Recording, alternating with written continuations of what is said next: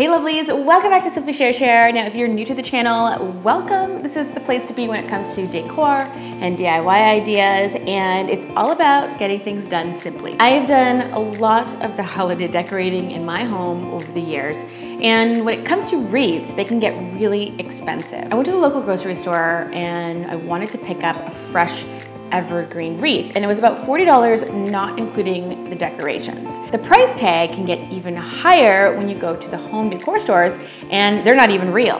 Today, I am challenging myself to create a gorgeous boho chic holiday wreath for under $25. So let's get started.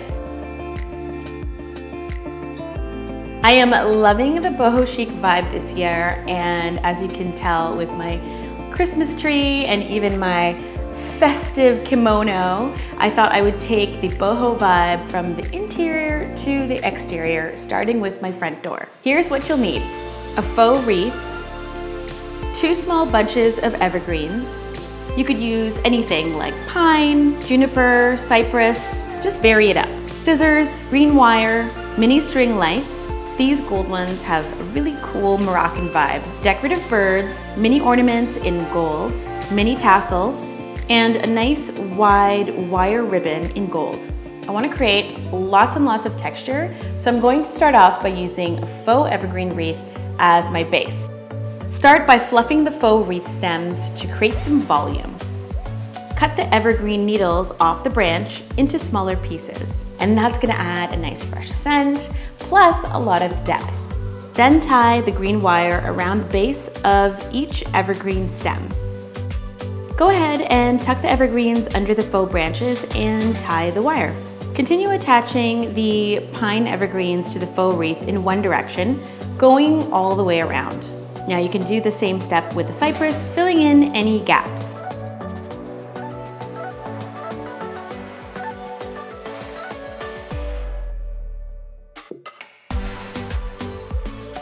Attach the mini lights to the wreath, making sure to hide the wire. Add the decorative details like the birds and the gold ornaments, and don't forget the tassels too. Now, all you need is a nice fluffy bow. I love using wire ribbon because it really holds the shape of the bow. Plus, you can support the battery-powered transformer on the back of the wreath as well. Next, just hang your gorgeous wreath on your door.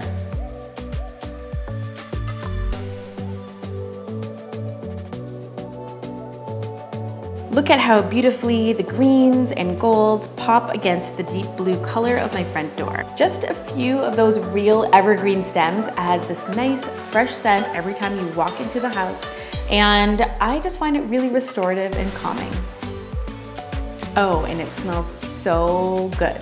So I hope you can see that if we just went with the faux evergreen wreath, it would kind of fall flat.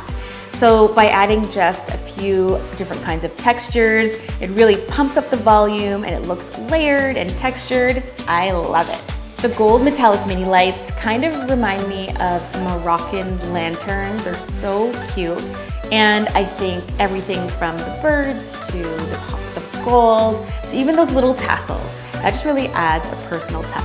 By trying this method, you are totally set for the next year.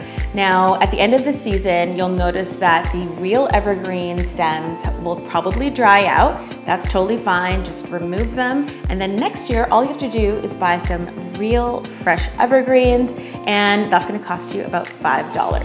And there you go, an Anthropologie inspired boho chic holiday wreath, completed in Simply Share Share fashion for a fraction of the price.